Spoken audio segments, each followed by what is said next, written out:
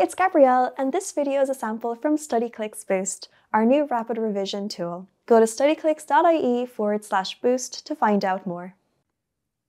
Hello, it's Matthew from Studyclix here, and in this video we're going to construct a line that measures the square root of 3 units. So the question will ask you to draw a line or construct a line that measures the square root of 3 units or the square root of 3 centimeters. While this question does not come up too often on the Leaving Cert, it is still on the syllabus, so it's important that you know how to do it. Normally, when drawing a line, we can just use our ruler.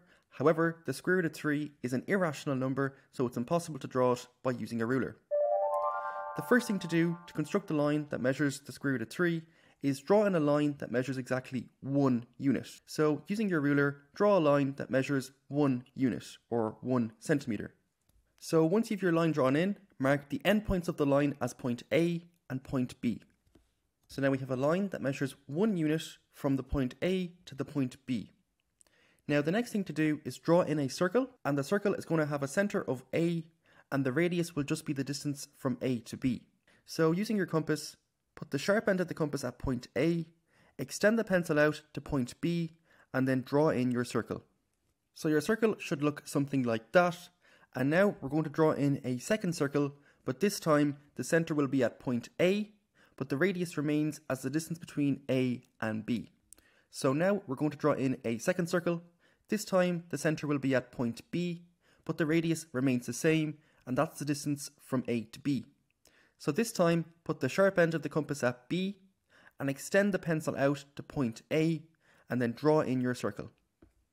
So your second circle should look something like this. So now we have two circles, one of centre A, the other of centre B. Both have the same radius, and that's the distance from A to B. And now, using these two circles, we can draw in a line that measures root 3 units. So I'm going to mark in their 2 points of intersection. So I'm going to mark in the point of intersection at the top as point C.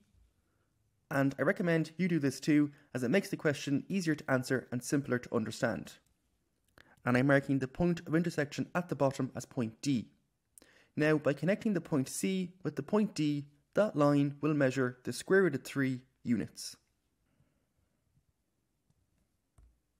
So there we have it. That purple line from C to D measures exactly the square root of 3 units. So that's how to draw a line that measures in the square root of 3 units. I hope my video helped, and that's the end of this construction and the end of the video. So thank you very much for watching, and hopefully I'll see you all again soon.